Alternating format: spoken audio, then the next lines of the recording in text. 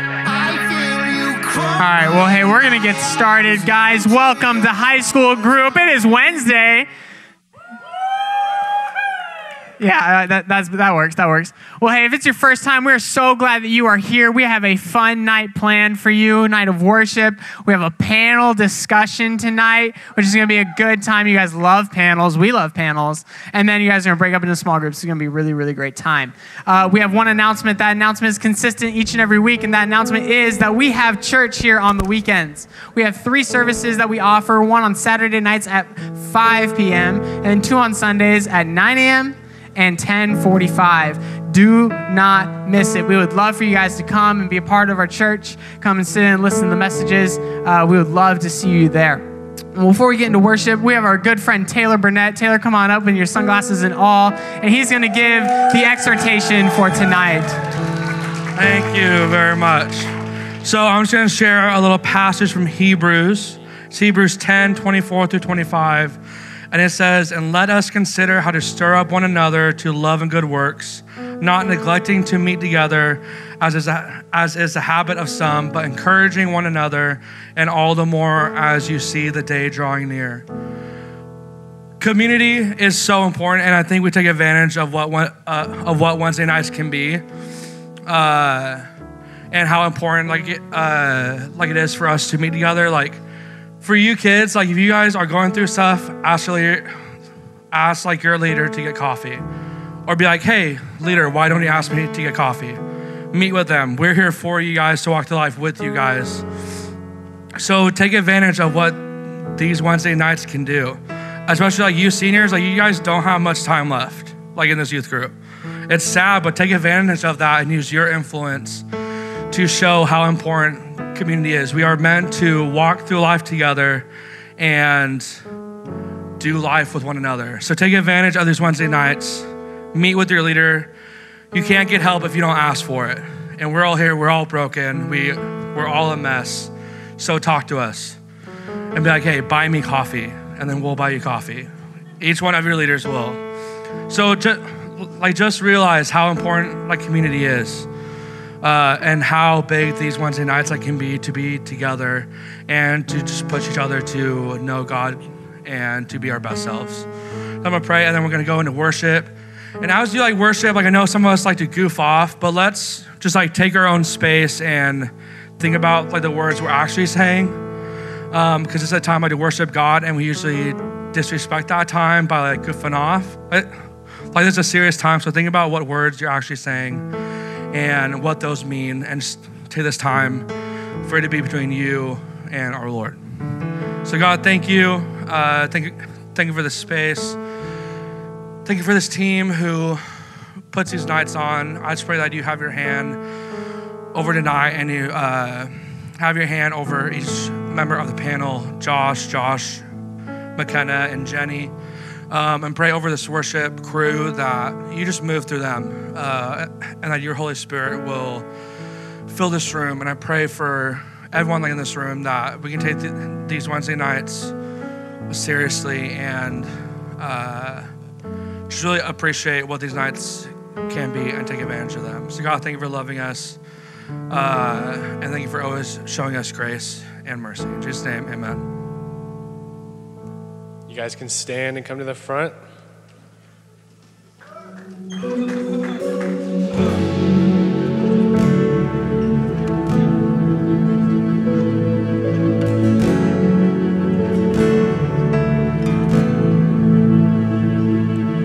The weapon may be formed, but it won't prosper. When the darkness falls, it won't prevail. The God I serve knows only how to triumph. My God will never fail. Oh, my God will never fail. I'm gonna see a victory. I'm gonna see a victory. For the battle belongs to you, Lord. I'm gonna see a victory. I'm gonna see a victory. For the battle belongs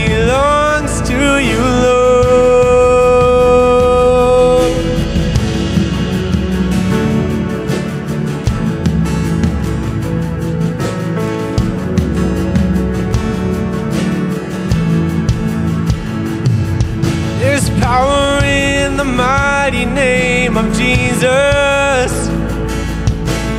Every war he wages, he will win. And I'm not backing down from any giant.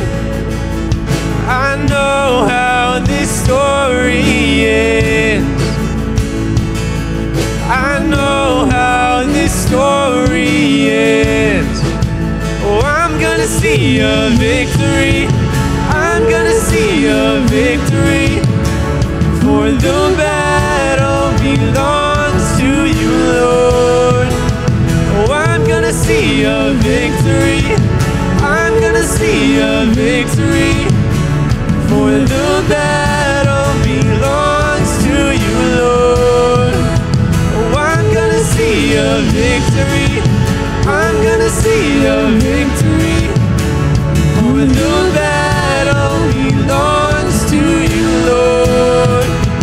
I'm gonna see a victory. I'm gonna see a victory. For the battle belongs to you, Lord.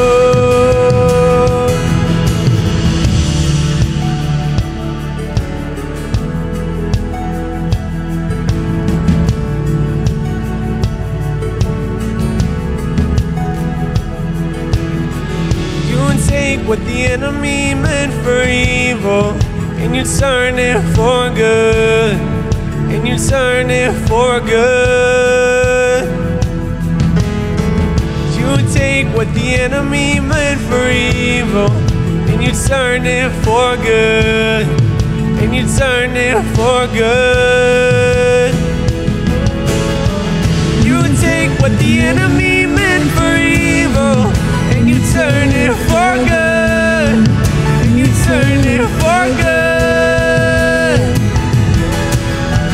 You take what the enemy meant for evil, and you turn it for good.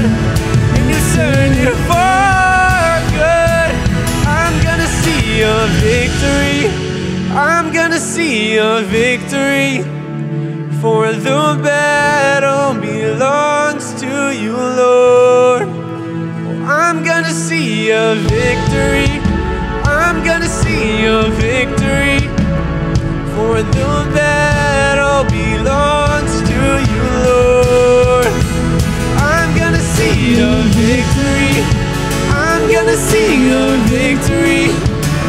For the battle belongs to you, Lord. I'm gonna see a victory. I'm gonna see a victory. For the battle belongs to you, Lord. You take what the enemy meant for evil, and you turn it for good. And you turn it for good. You take what the enemy meant for evil, and you turn it for good. And you turn it for good.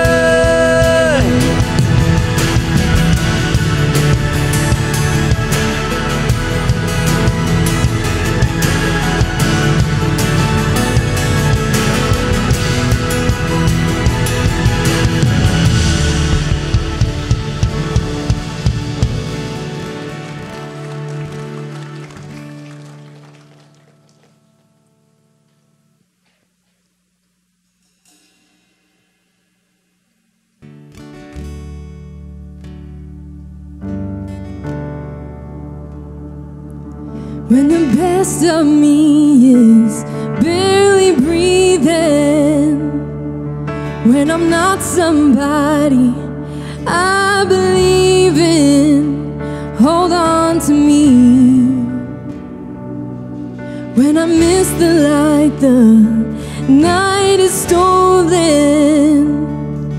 When I'm slamming all the doors you've opened, hold on to me.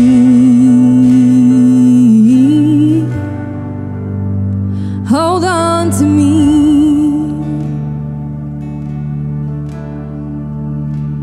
Hold on to me when it's too dark to see you. When I am sure I have reached the end. Hold on to me when I forget I need you. When I let go, hold me again. When I don't feel like I'm worth defending. When I'm tired of all my pretending, hold on to me. When I start to break in desperation, underneath the weight of expectation, hold on to me.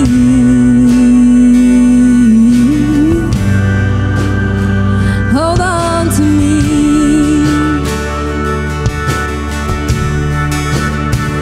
Hold on to me when it's too dark to see you. When I am sure I have reached the end. Hold on to me when I forget I need you. When I let go, hold me again.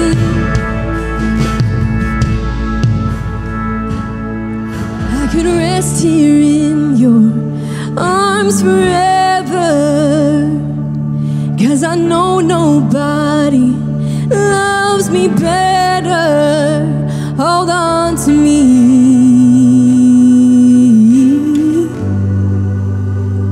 Hold on to me.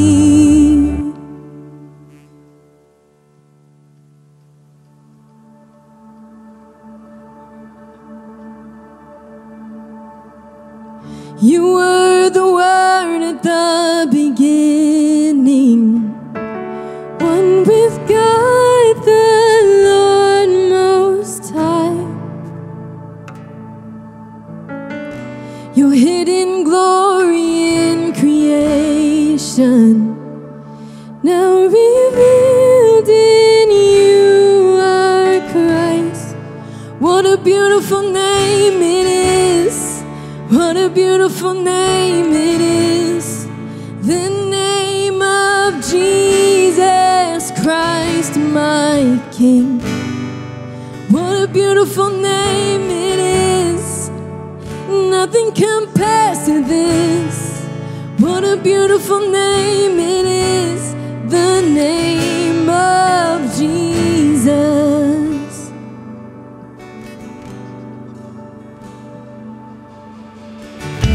You didn't want heaven without us, so Jesus, you brought heaven down. My sin was great, your love was greater. What could separate us now? What a wonderful name it is. What a wonderful name it is. The name of Jesus Christ, my King. What a wonderful name it is. Nothing compares to this. What a wonderful name it is. The name of Jesus. What a wonderful name it is. The name of Jesus.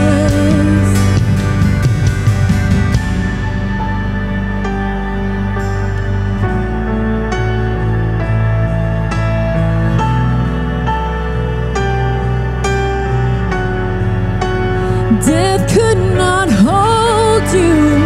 The veil tore before you. You silenced the boast of sin and grave. The heavens are roaring the praise of your glory. For you are raised to life again. You have no rival.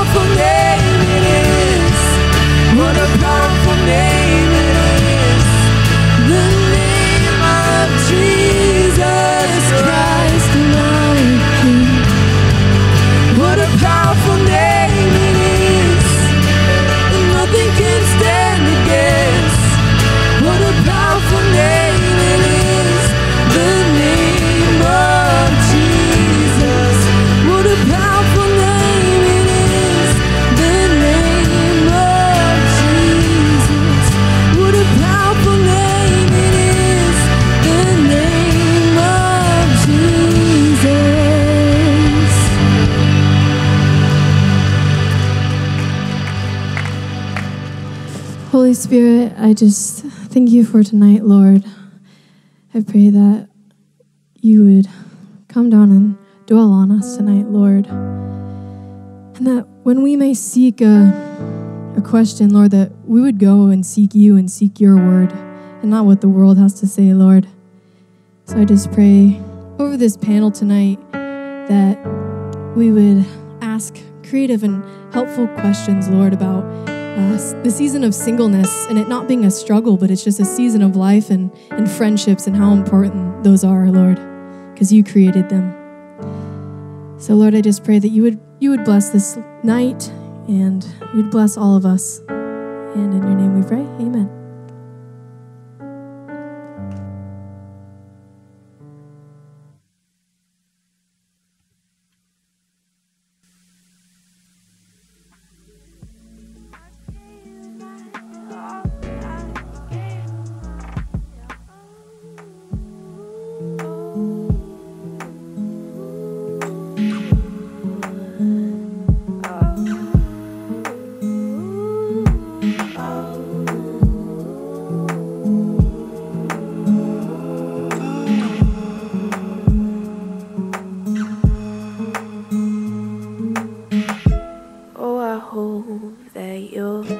Take it slow. Test.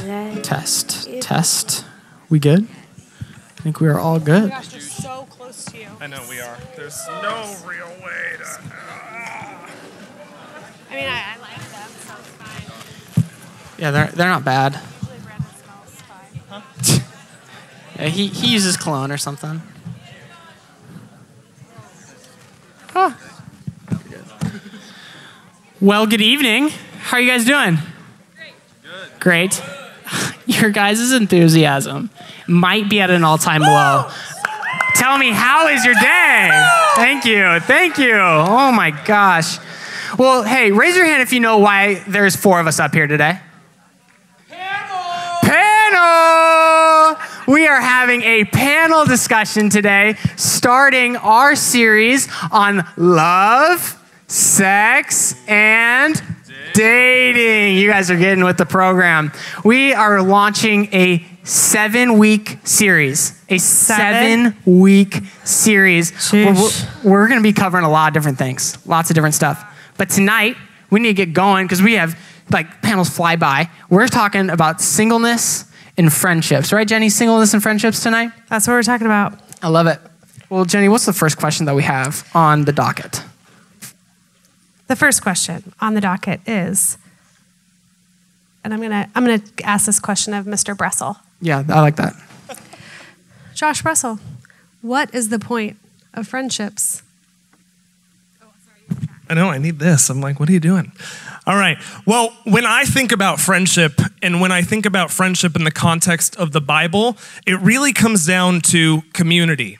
Right? What we are doing right here is we are gathering together in community and being in Christian community, joining together as Christians to learn and to grow to be more like Jesus. So when I think about friendships, I think about that exact thing, right?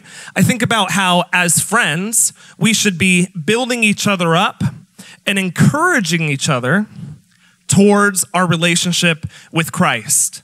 So 1 Thessalonians 5:11 says, therefore, encourage one another and build each other up.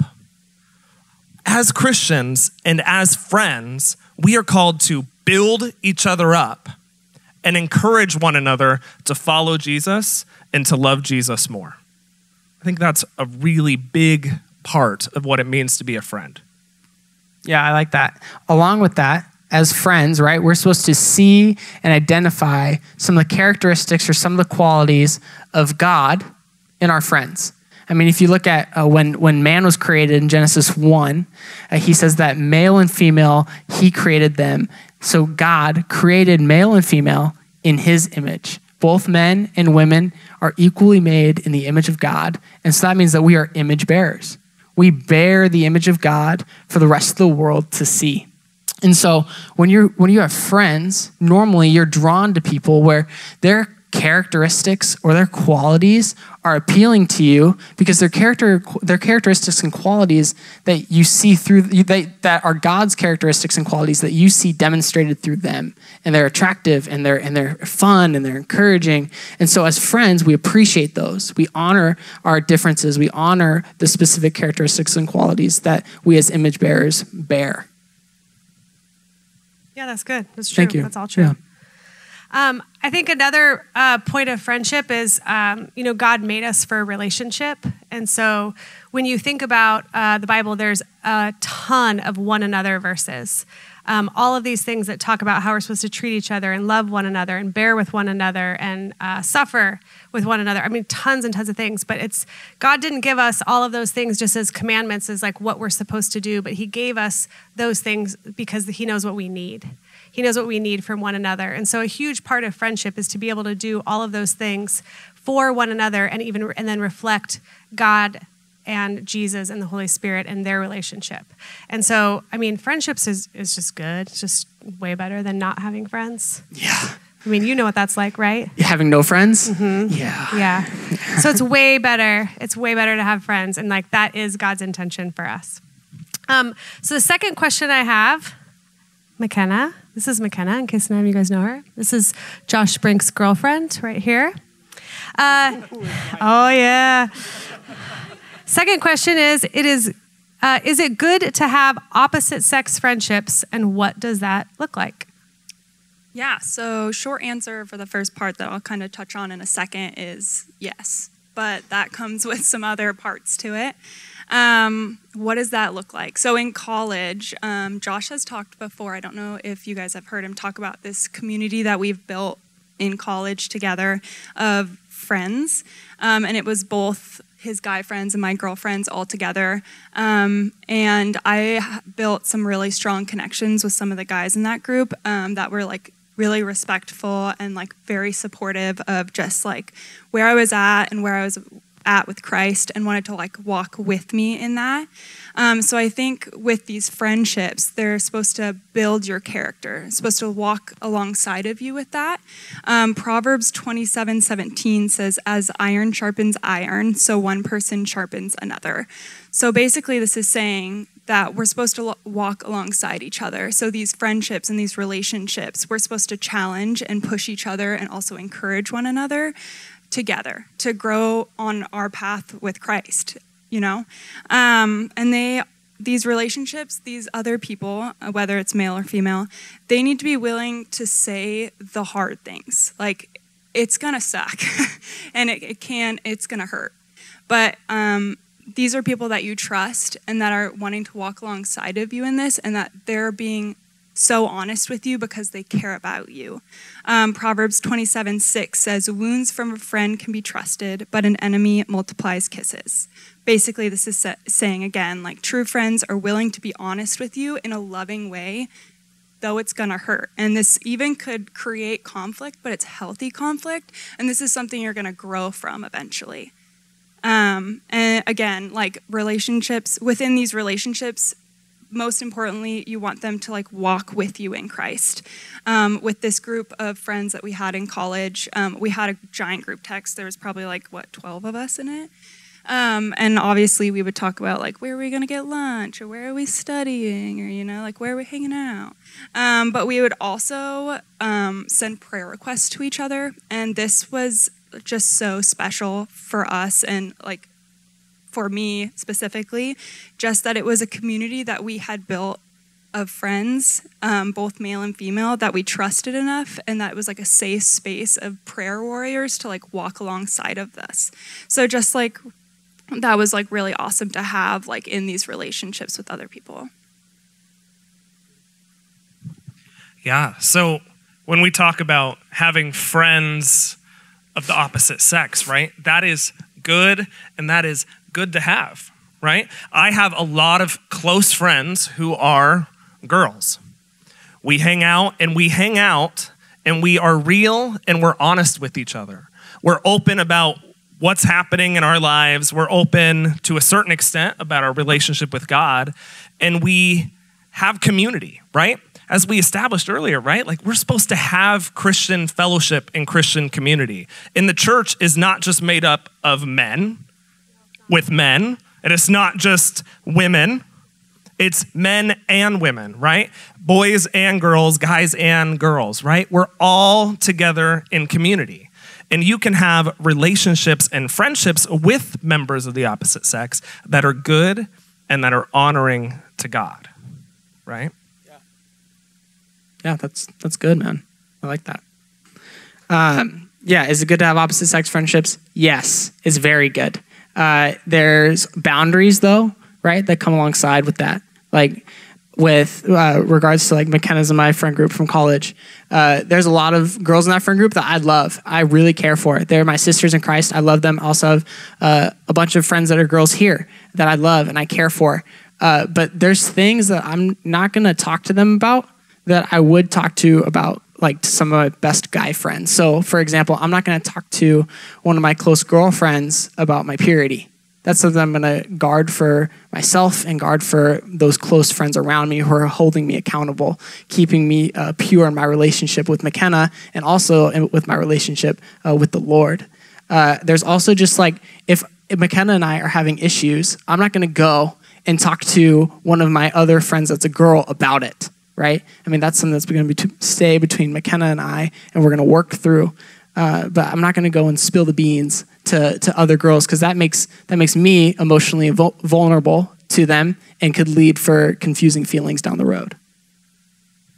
Yeah, I mean, I think we've all experienced this when you're friends with opposite sex and then all of a sudden you're all good and then somebody catches feelings, right? And we've all seen the friend zone memes. There's a lot of those. Too many. There's so many. Yeah. There's some funny ones. But I think that there's one thing that as you're in friendship, you kind of have to guard your heart a bit. And so kind of the same things that they're saying, it's paying attention to when you're friends with them. If you kind of start to find yourself in a place where you're starting to catch feelings for someone and that's not really where you want to go, it's not a relationship you want to have, then, you know, a really smart thing is to kind of just like pull back from that. And one way you can kind of safeguard yourself is if you are in groups where it's not just one-on-one or, you know, you can like keep, you know, hanging out and that's just going to grow. But also you just want to be respectful of one another. If you know, like someone of the opposite sex has a crush on you, right? They like you. You've heard about it from everybody. What's really hard that I see a lot, especially in high school students, is people don't know what to do with that. It gets really awkward and uncomfortable. And so then they just decide to be mean. Like, I don't really know what that's about, but especially with believers, like that's not what we're supposed to be doing. And so there's a way to be kind and, you know, and honest and even just like, you know, hey, like I know this, I've heard this, whatever, you know, I understand you like me. I'm sorry, I'm going to politely friend zone you and how you can say that however you want to say that. But then to still be kind and not to take shots at them or make it awkward or tell all your friends, oh, she likes me, oh my gosh, da, da, da, she's following me everywhere. Or like, oh my gosh, this guy won't stop hitting me up. He's like, no, he's like, you're beautiful. I'm like, I don't care, like, leave me alone, right? It's like all of these things, like we know all of these things, like he's DMing me, right? All the things. So it's like just to be mindful. It's like you want to be friends, but you also need to pay attention and honor one another in case feelings start to come up. And so having boundaries and, you know, having your other friends have insight into those things are helpful to kind of hold you accountable. Hey, you're being a little too flirty. You need to roll back, right? Or just different things like that. And all of that is going to make for just a better time of just God honoring friendship with one another. So Bressel, this question is for you. I mean, it's just for him. It is right? for him. It's for him. Yeah. Bressel, is singleness like the worst thing in life? As the sole single person up here on this panel, I will say singleness is not the worst thing in life. Let's go. Let's go. Singleness gets a bad rap, right? Everyone's like, oh, you're single. Oh, you must be so sad. Well, besides the crying that I do at night, it's actually pretty good. I'm kidding, I don't do that. But sometimes about unrelated things. Anyways, back to the topic. I know, I got it. All right, but in all honesty, in all truthfulness, singleness is definitely not the worst thing in life. There are so many benefits and so many things that singleness allows that you just don't have the opportunity for in a relationship. One of those things that I am so grateful for is my ability to serve and to work in the church, to work a full-time job and then still come to church things like this. To spend my evenings serving God and serving young people, right? I am so grateful for where God has placed me in my life that I have the time and the ability to pour back into God's church, right? Singleness is a blessing, and we're going to talk more about that later.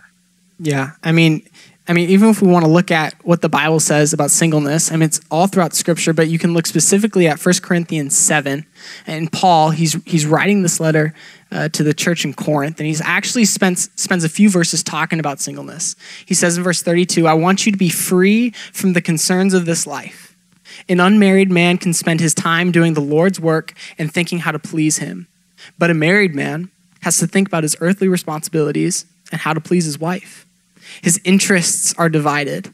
In the same way, a woman who is no longer married or has never been married can be devoted to the Lord and holy in body and in spirit.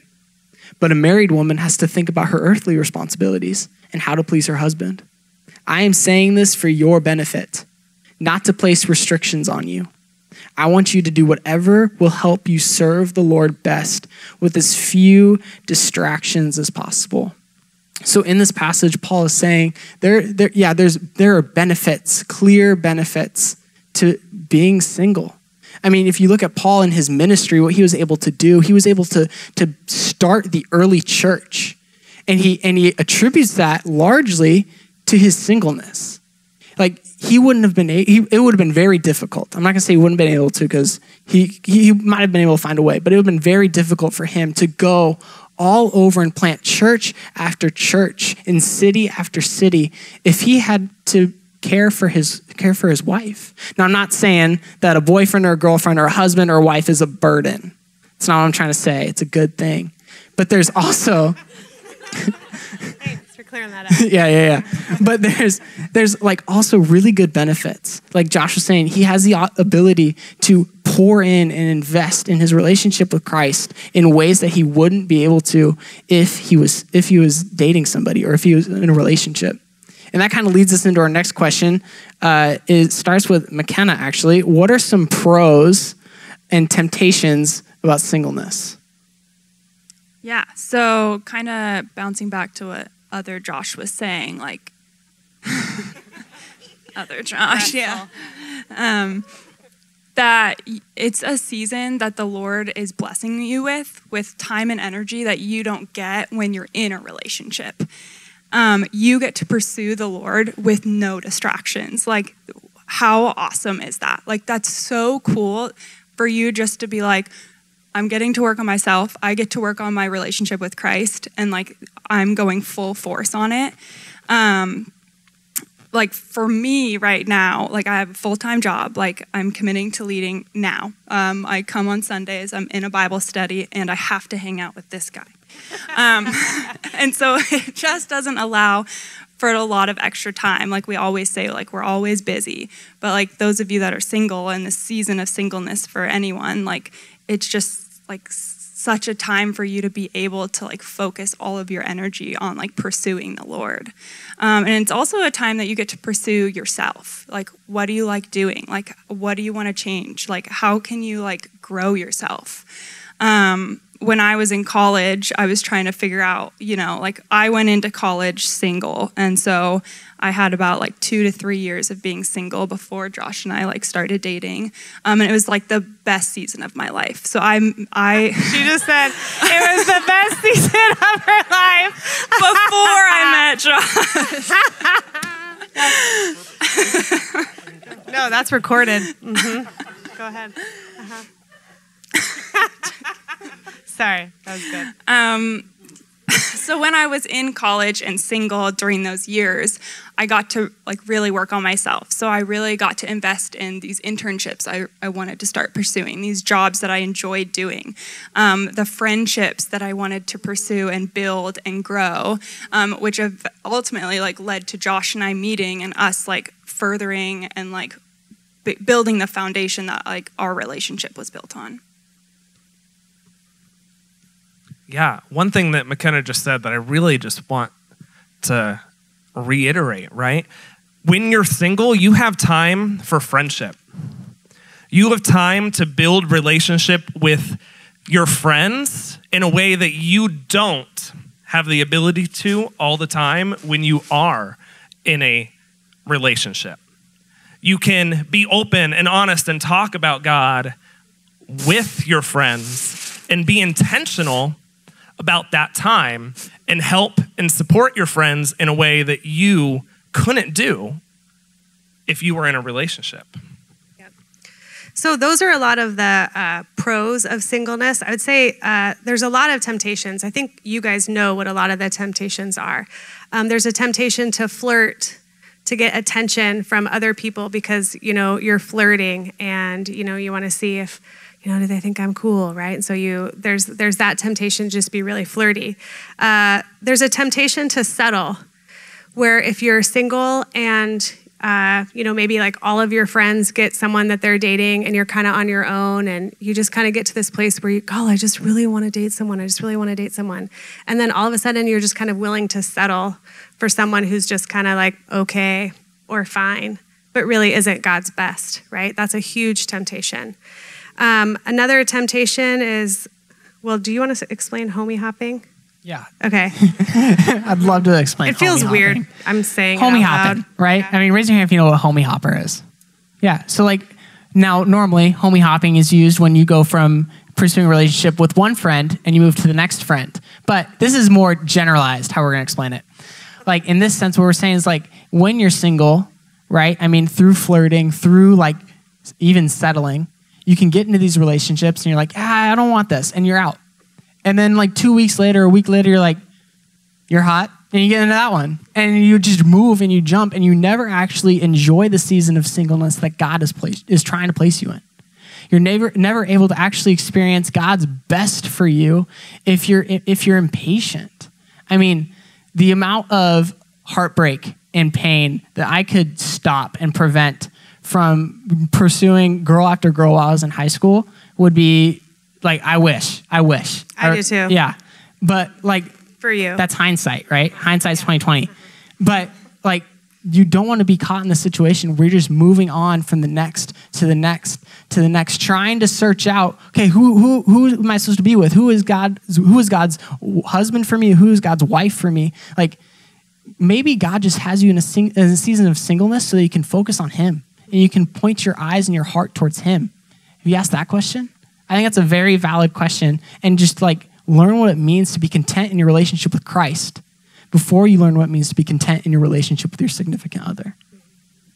Yeah, and that's so big. And we're going to get into a lot more of that when we get into dating and stuff next week. But there are a ton of temptations when it comes to singleness. I was even thinking so I heard these terms, this pick me girl and pick me boy.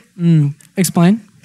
So I went ahead and wrote down the definition.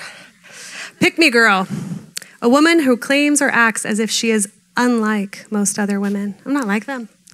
She's a unicorn. I'm not anything like them. I'm just so like you. I'm just so like you boys, right? Because I'm trying to get attention from them. Evidently, that's a pick me girl. Interesting. Pick me boy is a little bit different. A pick me boy is a guy who uses self-deprecation in a manipulative way so a girl will give him attention or oppose what they said about themselves. So when Bressel says, nobody likes me. I wear glasses. That would be a pick me thing. And then I would go, and then I'd be manipulated into going, no, everyone likes you, mostly. Thank you. I needed to hear that. We do. We really like you.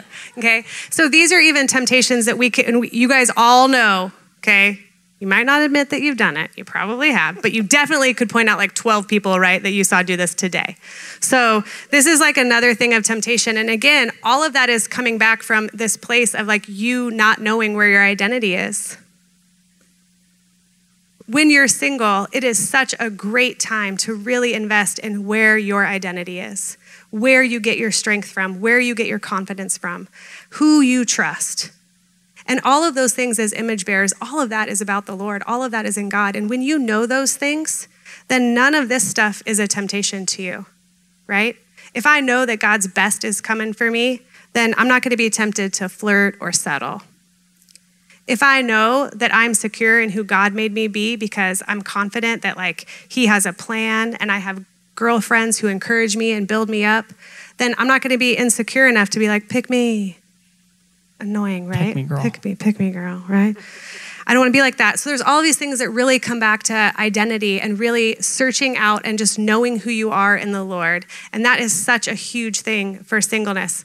A long time ago, I'm not going to throw his name under the bus, but there was a young man who, when he was in high school, came and we were learning about Ruth and Boaz. And he was saying to me, I can't wait to find my Ruth.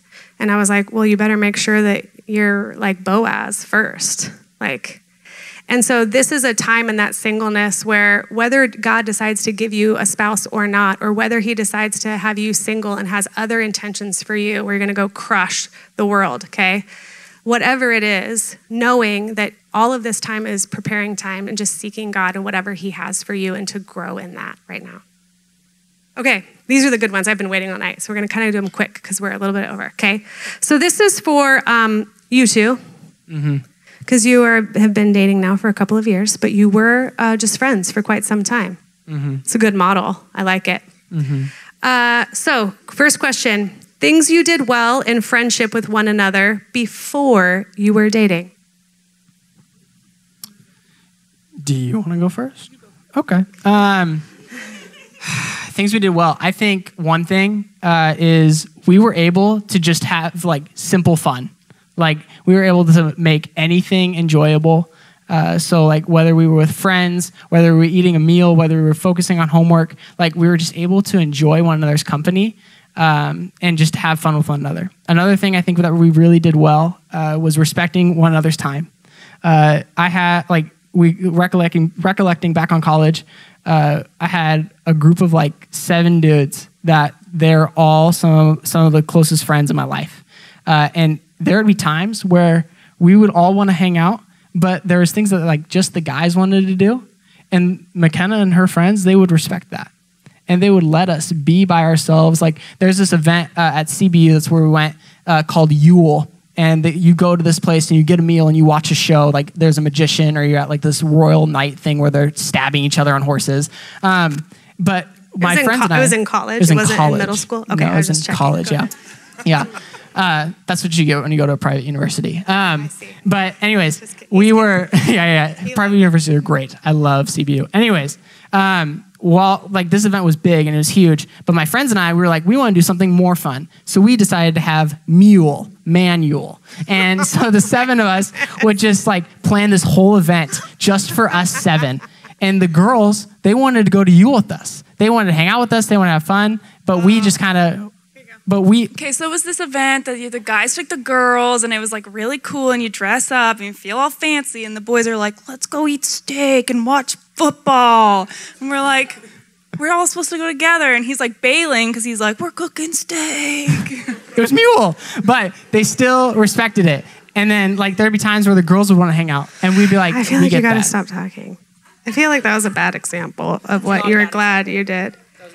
I feel like kind of. I feel like if it was Drew or Lucy and there were boys and they wanted to go, you would have said something different. Okay, let's go on. Things you would do. Do you have good things? Let's go on. Things you would do differently. Things you would do differently in your friendship. Yeah. You can answer the last one if you want to, McKenna.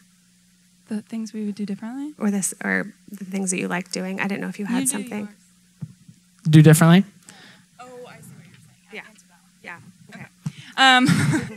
So something that I really valued when we were friends was Josh and I being really intentional with each other.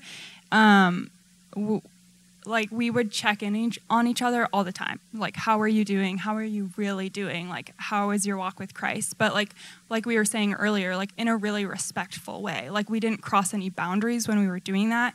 It was out of like brotherly and sisterly love for each other, where we were just like, we want to help each other grow. And so we were both very intentional with the time that we did get together. And so that was something that I like really valued.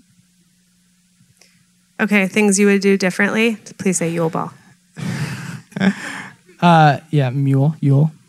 That was the answer you're looking for. Another thing I would do differently. So if you ever have the time, want to hear McKenna's my story, I'm totally fine telling you. But the quick of it is I wasn't sure where my feelings were at before I started pursuing her. And so I opened up to her and I told her, like, after she told me that she was into me, I had to like be like, oh, am I into you? And like it was this back and forth thing where I really hurt McKenna. And it brought a lot of damage and a lot of pain, not only to our relationship, but also to our friendship, to the point where after this like on and off time for probably about 8 months, don't follow that example, dudes. Do not follow that example. Where like I came back and I wanted a friendship. I wanted to like go back to normal, but also kind of like avoid an awkward conversation with McKenna. And I realized like that wasn't possible. And so like I had hurt and really done a lot of damage in our friendship, which thankfully we were able to repair, but it wasn't without the grace of God that we were able to repair it. There was another time when like I was so focused on trying to just like be there for McKenna in a time that she was really struggling. And we were just sitting chatting and she's like sharing what's going on in her life. And like completely oblivious me, I like grabbed her hand. I was like, I'm really sorry. And in my mind, I'm like, I'm caring for a friend right now. Like, I'm so sorry this is going. But did you like, do this? No. It was, come on. You know that's serious when you interlock fingers. But it was like, but for her, that could have easily sent her like vibes like, oh my gosh, are you into me? Are you not? And so it could have led to a lot of confusion. And I really like if I were to do it differently, I wouldn't have done that. Anything that you have? Do you have anything that you would do differently, McKenna? Just like touching on that, there was some conversations during that initial time when we were really trying to figure out if a relationship was something we were going to pursue after this like really strong friendship we built. Like, were we willing to risk it and all that stuff? We put a lot of pressure on how other people were going to view our relationship. So much so that like a season of time, we like literally just like went back and forth and we were like, how will our friends, like, what will our friends think? Which is important, but almost to the fact that we're both 9s on the Enneagram, which means we don't like making decisions. And we also don't want to hurt people when we make decisions. So then we're like, do you actually think this is going to happen? Like, will we hurt someone's feelings? Will they excommunicate us from the group? Like all this stuff. And so we put a lot of pressure on that. And I don't think like going back, that's definitely something like we didn't need to do. And how did you like honor one another and just who you are as like image bearers in your friendship? Yeah, I think one way that McKenna honored me was she was always really respectful of like my pursuit of like going to church and like pursuing this calling that I felt like the Lord had placed on my life to go into ministry. There was never a conversation where she was like, this isn't what's right, or like trying to like steer me away. She was always encouraging me of this path that I felt the Lord had placed me on. And so she would honor me by like the time that I had to spend doing homework, the time I had to spend working at the church. Like she would like encourage me and be like, oh, I'm praying for you tonight. Like if I had to speak at the youth group I worked at up in California or down in California, she'd be like, hey, I'm praying for you. Or like she would even want to come and support. And so like that meant the world to me to know that you wanted to honor me as just a friend. And then I tried to honor her in a lot of different ways. But like one is like respecting her time, right? And then 2, like respecting some of her boundaries, like respecting like our friend group and like wanting to like when I was with her to like we're trying to get our friends to be together, and so like trying to make it a community instead of just a one-on-one time, and like really take guard of like a relationship being one-on-one, whereas like our friend group was like a whole group. And so just that time with our friends, I really tried to honor her when we were both like behind closed doors and with our friends, just by like uplifting her and respecting her.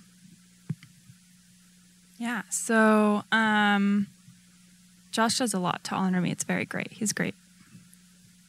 But it goes back to like what I was saying earlier about things that he does well. During college, I hit 2 like major speed bumps in my life that like at the time I thought were like life changing, and I thought like my whole world was gonna fall apart. And Josh was like right there with me, like right when it happened. So like having him be there like when I needed him to be there was, and like him being consistent like in these seasons was so important, and just I like valued that so much to have him like walk alongside me during those. But yeah, he was just like very intentional with like knowing what was going on in my life and how he could like help me. Honoring him, I've learned more and more that like one of my love languages is acts of service, but like little ones.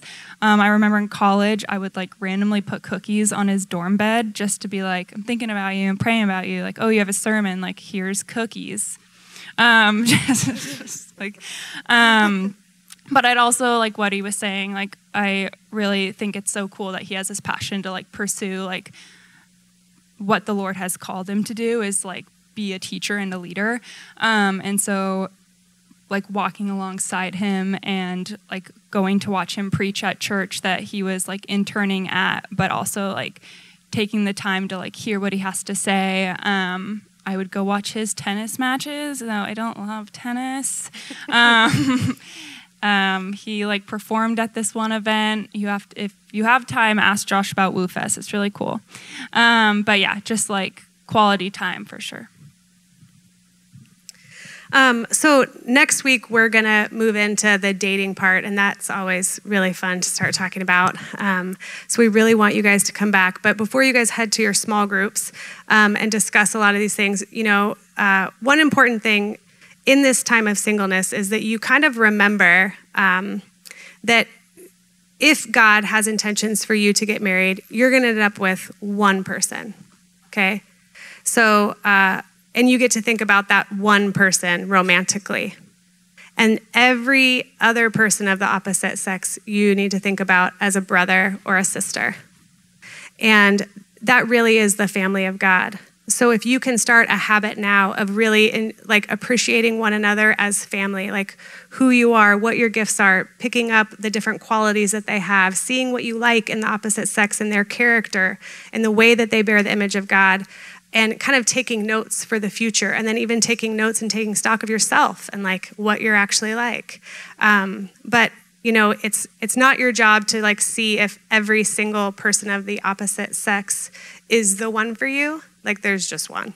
And so getting in the habit of thinking differently, of thinking about people as friends first, instead of thinking of them as an opportunity or an option to see, like, I don't know if you can get with them or how far you can get with them, right? Let's be honest. And then really just trying to honor them and be friends is just a huge thing that we want to like kind of end on. So with that, will you pray? And then we're going to go to small groups. I'd love to pray. Let's bow our heads. Dear Heavenly Father, Lord, I thank you so much for your word and what it says about friendships and singleness. God, it's a gift. To be able to be in community with one another, to experience singleness in that season of life. Lord, I pray as these students break up into small groups, they'd be able to see how this message, how this panel applies to their lives, how these discussion questions that they're going to go over with their small group leaders, I pray that it would just be beneficial to them and they can see how it directly correlates to what they're going through in the season of their lives. God, I pray that you just bless small groups this evening, bless these students. Lord, we love you. It's in your name that we pray. Amen. You guys are free to go ahead to small groups.